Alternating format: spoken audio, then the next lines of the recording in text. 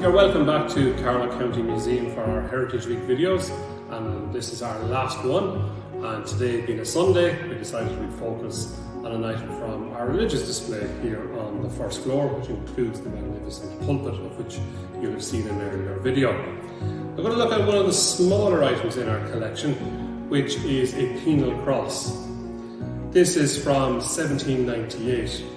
And these were original souvenirs from Lough Derg in County Donegal. So when you went on your pilgrimage, you had one of these crosses purchased from the locals who made them as religious souvenirs, carved the date on the back of it, and that was your memento of your pilgrimage to Lough Derg. This one then was brought back to Carlow. We don't know by who, but probably by a local pilgrim, and they probably placed it on the grave of Bishop Keefe, who was the founder of Carlow College, next door to us here.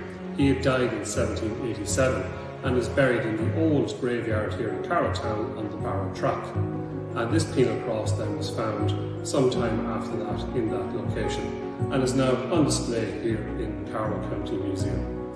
And we look forward to seeing you at some stage in the future. Whenever you're in Carlow, call into Carlow County Museum, have a look at our wonderful collection across 4 galleries, and very importantly, free admission.